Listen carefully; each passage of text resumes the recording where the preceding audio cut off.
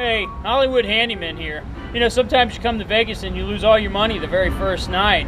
It happens. It does. You know, what you have to do is look around, check out the locals, find creative ways to make your money back. Pop cards?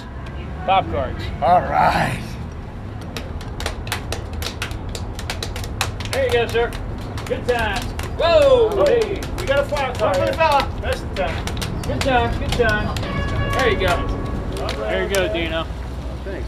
So you can make a good buck handing out cards for Hannah and Holly. It was fun, too. Yeah, it was. Hey, another thing you could do is find a fat guy, challenge him to a foot race. Should be easy money. That's a great idea.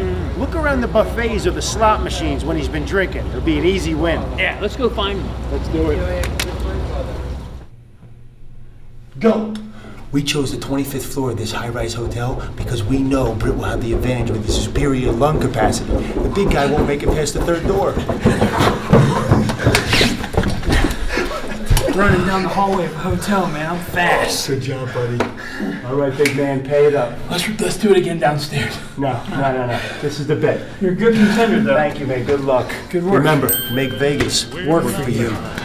They're all living the devil may care, and I am just a devil. I think that's the guy that parked my car. The Hollywood Handyman and the official, unofficial spokesman for the Las Vegas Tourist Commission to bring back old school Vegas.